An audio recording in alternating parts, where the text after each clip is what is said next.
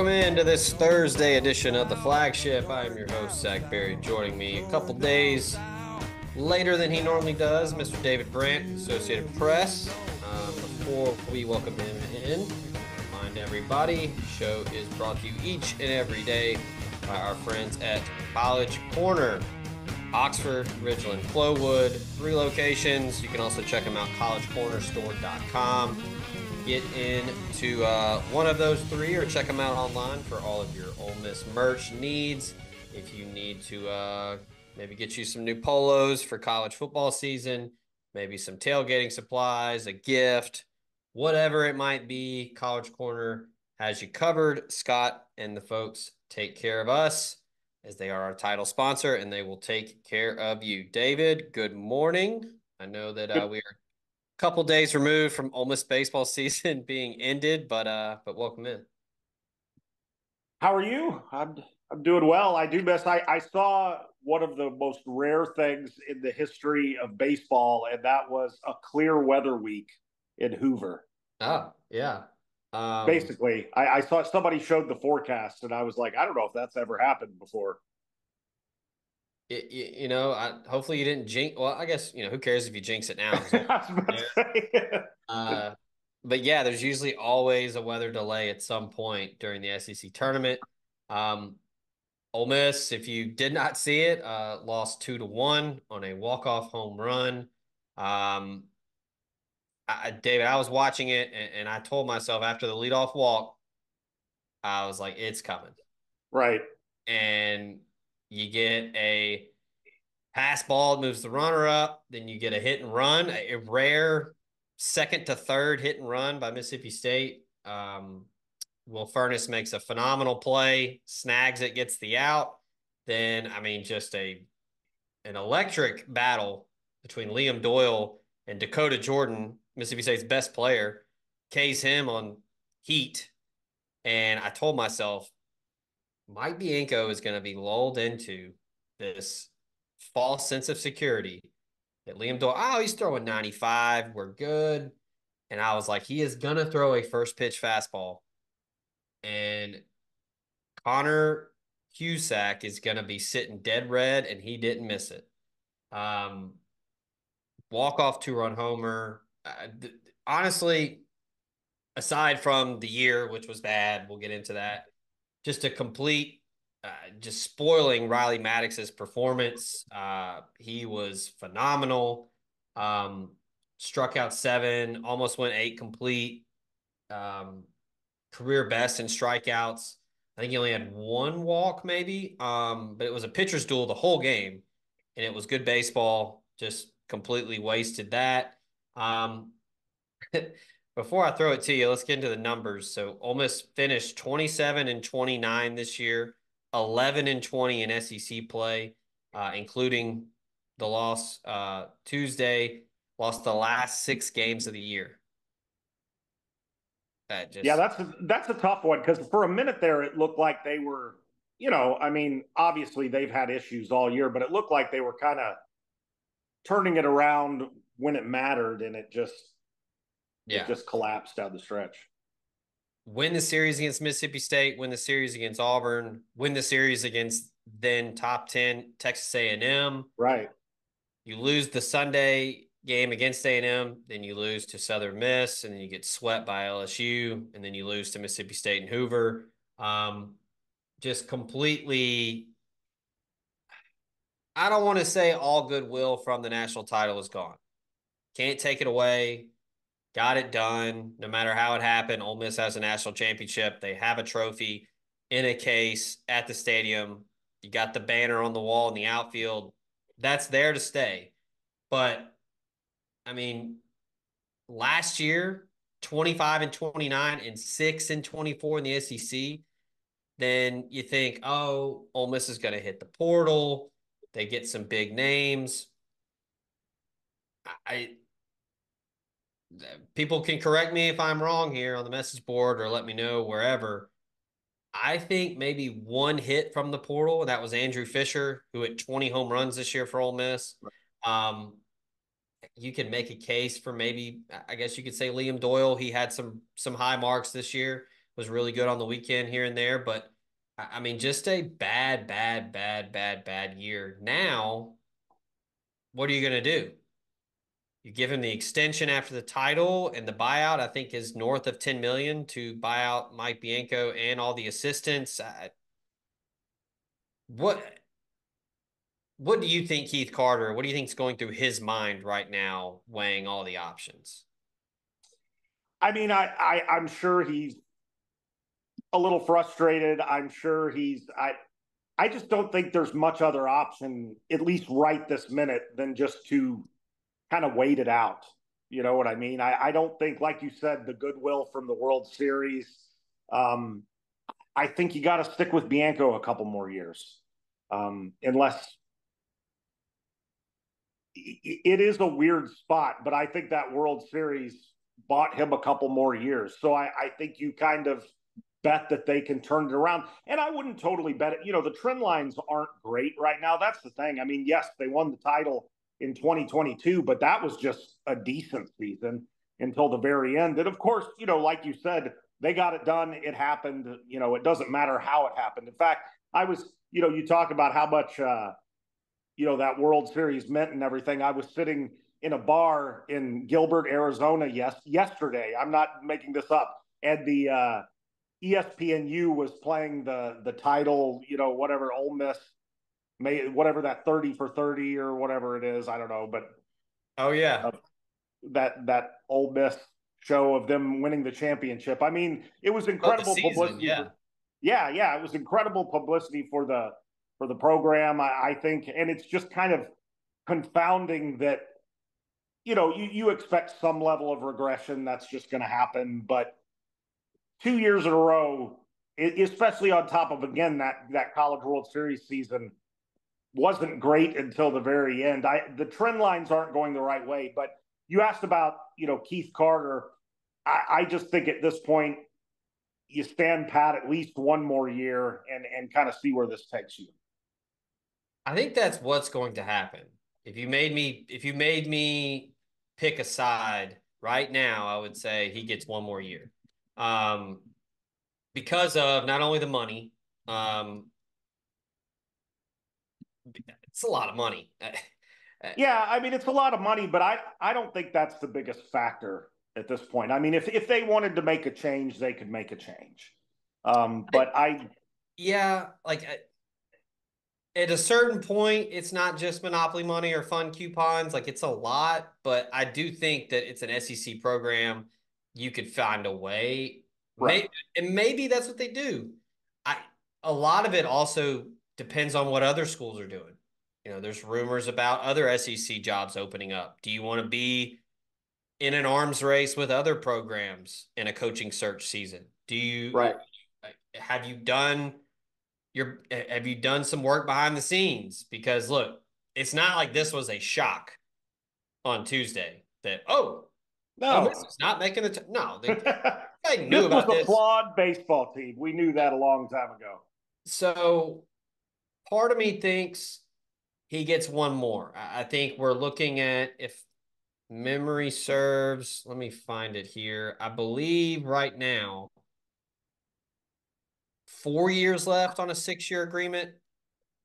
I got signed the extension after the national championship. Um, so it's somewhere. It's not just the buyout; it's what you would have to hire a good coach as well. Now I agree with that. The 10 million by itself doesn't bother me as much, but then you'd have to shell out a lot of money to get the kind of coach you want to get. Yeah, because Bianco is around 1.6 and change salary wise, and then I think talking with folks the last couple days, I think it's a, over 5 million paid out over 4 years for the buyout, and then taxes, and then the staff, everything else. So it's close to 10 million. Um, my only fear for the program is if you keep Mike Bianco on, what happens if you have another year like this?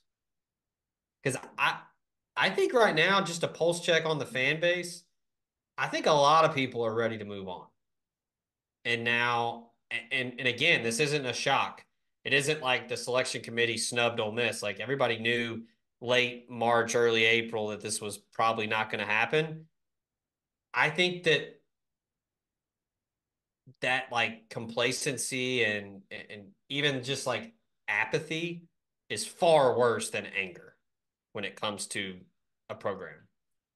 I mean, I agree, and they're in a tough spot. I just keep coming back to Mike Bianco has a quarter century of history with this program. And the thing I liked about him the most up before, because always the knock on him was he couldn't get to the College World Series, and then it was he couldn't win the College World Series. But the thing that I was always most impressed with is that program for the better part of more than 20 years never bottomed out, especially like it did last year, the 6-24. Yeah. He always went, even if he had kind of a flawed roster, they'd go 14-16 in the league, or 16-14, or 15-15. And then some years they'd jump up and be more like 20-10 or 19-11. And I always thought that was Mike Bianco's best quality, that he always got, Sure. something out of the team, even if it was flawed and even if all those super regionals were painful, they were always in the mix. And so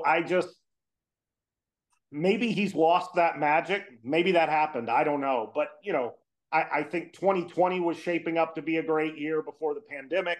2021 was a good season. 2022, obviously, they won a title. The last 2 years have been tough. I mean, there's no question. And I agree with you, all the things you said about fan apathy. And, sometimes you just get tired of seeing the same guy's face for a quarter century. And I think I think part of the fan base is there with Bianco. But I mean, unless he wants to move on, if you're Keith Carter, I just think there's too much. You talk about the buyout, his history. I think he gets at least one more year. I do too. And another thing that's just been kind of weird to see just throughout his career at Ole Miss, the rosters always looked like they belonged. Right.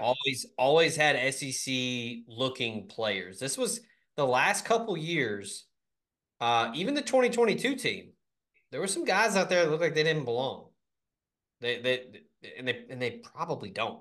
It's I, talking with our friends Ben Woodhouse and Nicholas Carr earlier this morning, and our guy Austin Gray. We were kind of just hashing it out and talking about it, and you know, Nick made a point where he was like, every year Ole Miss had some guy in the bullpen or on the weekend that was 6'5", 230 pitching. Right. Like every year it was like defensive ends out there. Um, and it just the lineup looked different. Um, I thought that the portal additions on paper looked good, but you get a guy in Trayson Hughes that was really good at Mercer, and then he struggles in the SEC. And then Andrew Fisher was lights out at Duke. Now he still hit 20 home runs, but he struggled in the field. He was moved to DH. Jackson Ross really mashed at FAU, was really hot and cold at Ole Miss. So it's not only just the lineup is different, the look is different, the feel is different, but it seems like there's a drop off in development and evaluations now.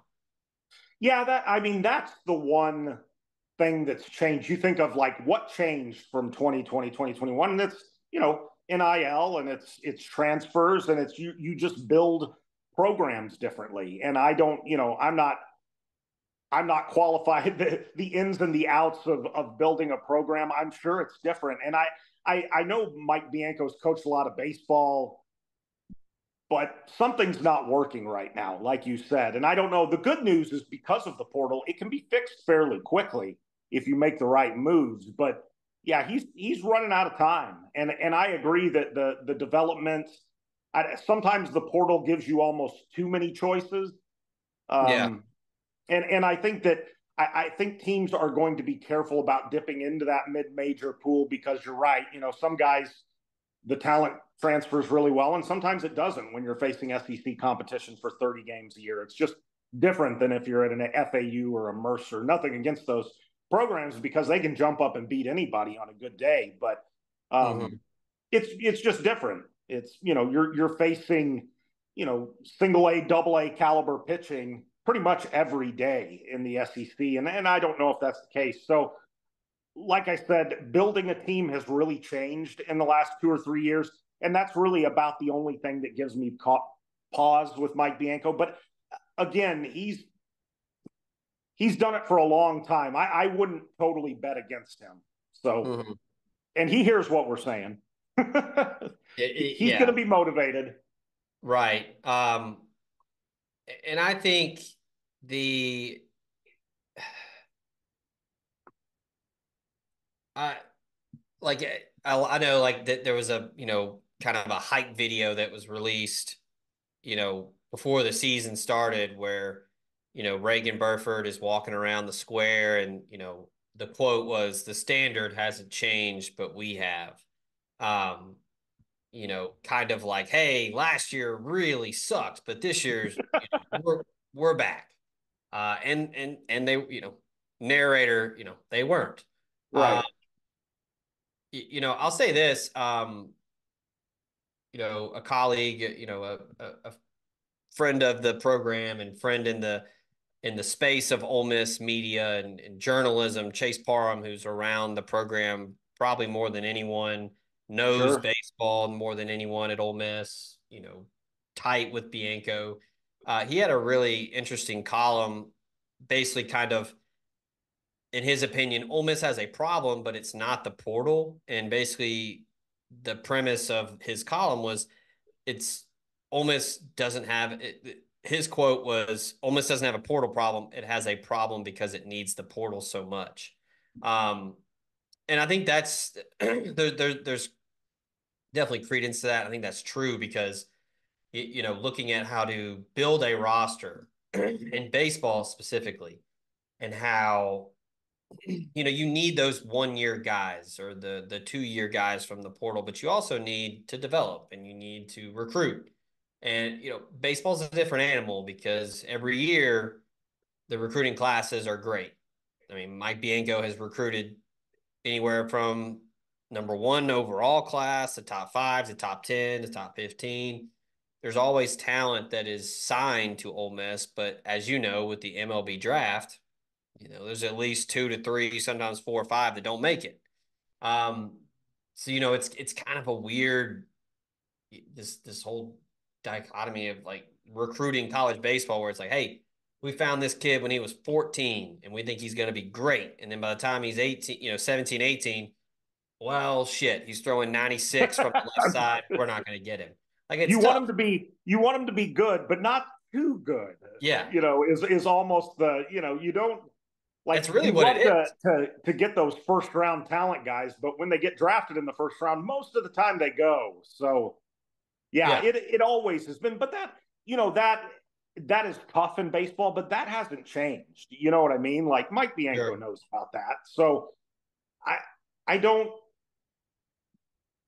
it is interesting because you would like to build a program like you talked about where you're developing within and then you get a couple transfers to fill out the roster. Not unlike, in Major League Baseball, you want to develop your own, you know, from a Diamondbacks perspective, for instance, because I'm in Phoenix, you want to develop your Corbin Carrolls, your Brandon Pfaadts and stuff like that. And then you supplement with a couple of bats here and there or a couple relief pitchers and stuff like that. But, Right. like when the Yankees were going amazing, all those guys were homegrown, Derek Jeter, Mariano Rivera, and then they supplemented it. And it's I think that's the same thing that you want to get to because you're right. If you're totally, switching out rosters in the portal, yeah, you might hit. It could happen, but that's a tough way to live year in and year out. And maybe they have relied too much on the portal lately because they've had to. But it's just it has been. And then there's always that thing: has Mike or that whole staff just kind of lost its edge after the Yeah. the title? And I know that's kind of cliche and stuff like that, but something's going on there, and I don't think it's that Mike Bianco just forgot how to coach baseball. I don't know. The College Corner is headed to Oxford. Stop by their new location in the Oxford Commons off Sisk Avenue. They'll have 4,000 square feet of Rebel gear ready for your trip to the Grove. On your next trip to Oxford, stop by the College Corner or our other great locations in Ridgeland and Flowood. Hats, shirts, polos, pullovers, sweats, t-shirts. College Corner has it all. And as always, you can visit us online at collegecornerstore.com. That's collegecornerstore.com. The College Corner, where your game day apparel meets. Call Drew Moak of USA Benefits Group. He can help you with any of your health insurance needs. Drew is an Ole Miss grad located in Mississippi and licensed in 7 states. He works with the nation's second largest health insurance brokerage with access to 35 different carriers, regular health plans, to life insurance, to dental and vision, and even Medicare. He has it all covered. Now more than ever, it is critical to have a health insurance agent who is local and accessible. So call Drew Moak at 601-953-8449. 601-953-8449 and get your free quote today. Yeah, and you look at kind of the recent teams where, the 2014 team, you mentioned edge, like that team had an edge. They had some older guys, some leaders, they had some young talent. They got hot in the postseason, got to, finally broke through the ceiling, got to Omaha, finished third overall that year. Yeah. And then, later you've got some guys that don't go in the draft. Ryan Rollison chooses to go to school. Gunnar Hoagland turns down first round money. That never, that hardly ever happens. Right. And then you get, a couple, a generational class of kids from Oxford High School that go to Ole Miss. You know, all of that happens where it just worked out perfectly. And then, Tim Elko, you know, 24, 25-year-old Tim Elko, basically galvanizes the team and puts the town on his back. And then everything just clicked at the right time. So I mean, Mike Bianco hasn't forgotten how to coach. It's not like he's all of a sudden, well, what do I do here? I think it's just a combination of the roster is not very good. Some guys that they thought were going to be good were not. And then also the elephant in the room, you play in the SEC and everybody else is really damn good. Right. I mean, it doesn't take much slippage and suddenly you're 11-19 in the conference. I mean, at least there was, I know it's faint praise, but there was some marginal improvement this year. At least they were, competitive down the stretch, and we were, thinking about possible NCAA tournament and stuff like that. So I don't think it's totally far off. Another thing that I was thinking, this program before 2022, you talked about those teams with an edge. Like, it was a program with an identity, and it was kind of a frustrating identity, but Ole Miss was almost like the Chicago Cubs or the Boston Red Sox of college baseball. The really good program with incredible fan support that had never won a title. And, you had that streak going, and there was almost this magical quality with chasing that. And then once you get there, it's like the dog that finally caught the car. It's like, well, what do we do now? Like the Cubs won the title in 2016, and then they had a drop off the next couple of years. And I think, maybe Ole Miss is just going through that, trying to find itself as a program right now. It's just difficult. I remember even 15 years ago, Georgia made the title game and lost to Fresno State. I believe Dave Perno was the coach.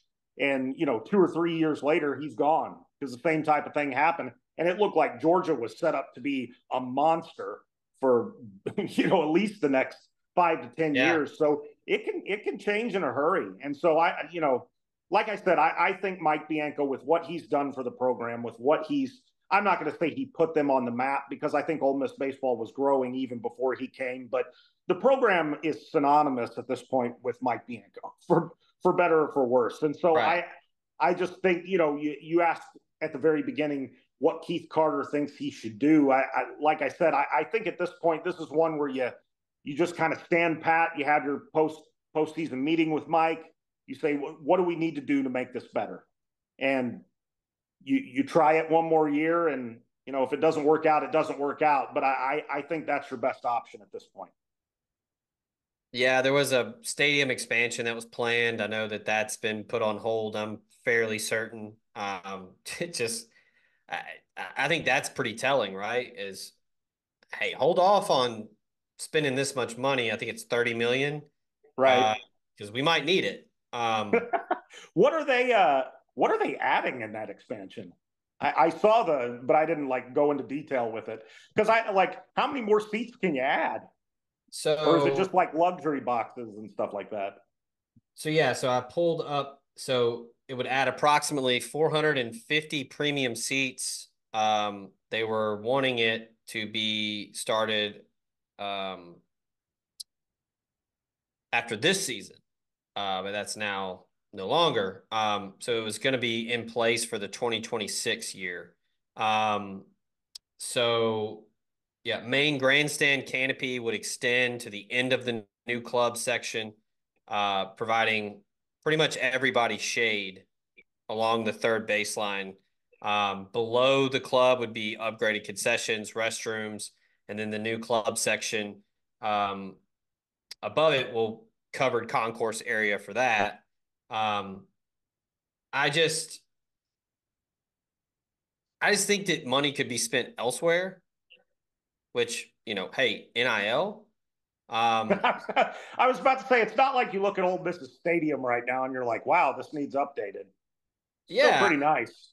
yeah, I know that they're gonna do a Champions Plaza, which yeah, do that. National championship, do a Champions Plaza to honor that team and honor that staff, Mike Bianco, whatever. I'm cool with that. That's not. I don't think that's $30 million. Um, I just first of all, I think the long awaited project that I've been waiting for them to announce is moving left field and right field closer to the field. Like, I don't know when the last time you were at Swayze Field was, but I'm sure you remember. Like, everybody's way back.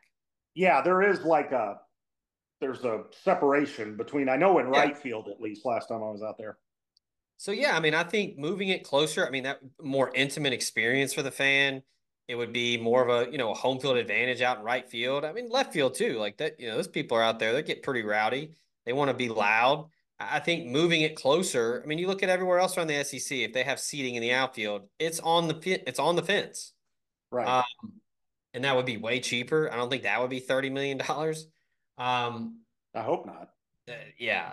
So I wonder. Another concern for me is, baseball kind of helps Oxford, the community, bridge the gap between football season, It and does. it's No question. a huge part of the economy. People come every weekend for home series. It's a big deal. I, I'm not I'm not ready to say that people will just not go to games next year. I mean, people will still go, but I mean, attendance. I don't have the numbers in front of me, but just the eye test on TV. I mean, it did not look great. Um, and I know Ole Miss prides itself on attendance numbers and being one of the better environments, and that's a brand. That's that. I think that's the big thing for me, right? Is Ole Miss years ago planted the flag. Like, we are going to be a brand in baseball. We are going That to is be true. we're going to be nationally known. Is Keith Carter going to allow it 3, maybe 4 years in a row where you don't make the tournament?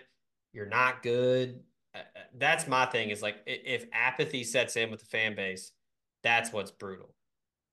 No, I mean, you make good points. I can't argue with any of those. I just think there's one more year to try to make it happen. And like in a lot of different situations, I think that a change would be made if this wasn't, a coach who had been there 25 years and won a title a couple years ago. But I just think you're in a spot. Is there any, how old is Mike Bianco right now? He's about 60. I mean, I know he's not like retirement age necessarily, I but say he's late 50s. He is 57. 57. So He's young not man. old. Yeah. Right, exactly. Is there a way, and I don't know if he'd want to do this, to transition into kind of a Skip Bertman type thing, where obviously the head job is not available as far as athletic director, but could you Well, move Mike Bianco into the front office a little bit, like Is there I mean, something that could be done? Maybe he would like to do that. I don't know. that would make a lot of sense. I mean, they already honored Skip Bertman at an Ole Miss game, Right. which I thought was weird, but that's just Right. me. Um, That was like that time they put Tommy Tuberville on the big screen. You remember that? That went over like a lead balloon. I appreciated what they were trying to do with that. It was kind of funny, I thought, but it didn't go over very well. yeah, there was a little bit of lack of awareness for those Right, two. exactly. It's just, what are you doing? And look, last thing here, and this might be, well, duh. Um, and look, I'll say this real quick before we get into kind of my last point. Um, hey, speaking of saving money, if you're looking to save anywhere from 20 to 30% on your health insurance premiums, you can holler at Drew Moak of USA Benefits Group, 601-953-8449. He's in Mississippi. He's an Ole Miss grad, but he's also licensed in 7 states. So even if you're not in the Magnolia State, he can still help you out. He works with the nation's second largest health insurance brokerage and has access to 35 different carriers. So regular health plans, life insurance, dental, vision, Medicare. He's got it all covered. And if you go to the website, usabg.com/DMOAK, you can get your free quote today. So huge to have someone local and accessible. Drew is both of those. Again, call him 601-953-8449. All right, David. So yeah, my last point, maybe this is the most important, is the salary. Mike Bianco, I believe, is a top 5 paid college baseball coach right now. And it's not a top 5 program right now. No, and that's like, what's the ROI here? I know Right. he just won a title. He's won a ton of games, 900 games at Ole Miss, over 1,000 in his career. I believe he's chasing Ron Polk now. Yeah. He's up there. He's been there a minute. I think the most important thing that you have mentioned is that Ole Miss is the envy of the college baseball world as far as its fan base, what it's done with its stadium. Like there are maybe 5 to 10 programs that are even in the stratosphere, even among SEC teams. Like LSU, obviously, Mississippi State does a great job with what they do in Starkville, but I mean, Ole Miss is the Arkansas. envy. Yeah, yeah, and there's Texas A&M pulls real well. I'm not knocking any other program. I'm just, if you are Ole Miss and you're Keith Carter, I wouldn't trade my position with my baseball program, just generally what you've built. I wouldn't trade that for maybe a couple other schools in the country, if any, maybe 1 or 2. So, Yeah. what is the best way to maintain that? And you're in a tough spot right now, but I think you try to, if Mike wants to do it, I think that the best option at this point, the most likely scenario for a relatively quick turnaround is Mike coming back for another year. I'm not saying it's going to happen. I've got 24 years of evidence with Mike, and the teams aren't bad for long. And like I said, I thought there was marginal improvement this year. They obviously not even close to where they want to be, but they were much more competitive. Um, I keep coming back to, I think he gets 1 more year. Yeah. But it's tough. It's if they made a change, I would understand the arguments against it too. Yeah. It's, I was talking with a former player earlier this year, um, about some of the newer, Kentucky was in the top 5 pretty much all season. Um, you know, Tennessee's way better than they used to be. They were in the doldrums for a long time. But yeah, there's not many programs in the SEC right now. And now you got Oklahoma and Texas coming in. You're yeah, also usually pretty good at baseball too. It doesn't get any easier. But I it's just still it's just the arms race in the conference where risking setting yourself back more 1 to 2 more years and just playing catch up, and then you got to go hire the right guy. Are you going to be in a spot? And I know money is a huge part of it, and no one's going to say, well, Ole Miss was bad for 4 years. there's no way to turn it around. I know that, but it's just risky to, all of these years, these decades of goodwill and the benefit of the doubt, and then just falling flat and just it's just risky. Now, Yeah, no, there's risk on either way on this one. Keith, this is one of Keith Carter's harder decisions, and yeah, I mean he's dealt with it.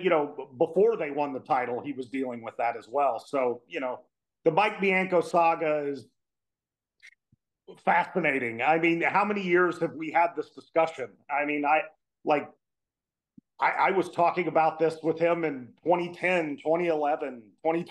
I mean, and yeah, then in 2014, like you said, they made the World Series. That quieted it down for a little bit. But then within a couple of years, again, it's just like, well, was that the high water mark? What are we doing here? And again, like, I guess I don't think, I understand what you're saying about the brand of the program. You don't want it to fall too far, but I don't see, if they have one more mediocre season, I don't think that's a huge difference in the overarching. I don't think you're just going to suddenly lose much more than you already have. So yeah. I don't know. It's interesting. It'll be something to follow. I don't know how long it'll be something to follow. Keith Carter, I imagine, is probably meeting with Mike Bianco at some point today or tomorrow, to have an end of the year meeting. That's something that's always done. So we'll see. I think he'll be back. Um, and then, hey, you talk about putting feet to the fire.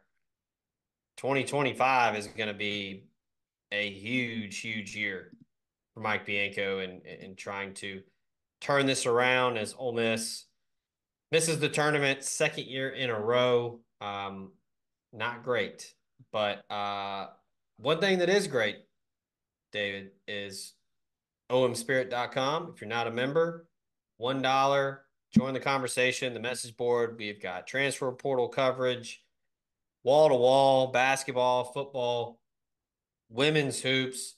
And then, hey, we're about to fire up the hype machine for football as the season will be here before you know it, as we are almost through May. Don't know where it went. Zach Berry, master of segues. But yeah, we will look, we have no choice now. It's no more baseball, so gotta fire up football. Media days in July, it'll be here before we know it. Close your eyes. So appreciate David as always joining the show.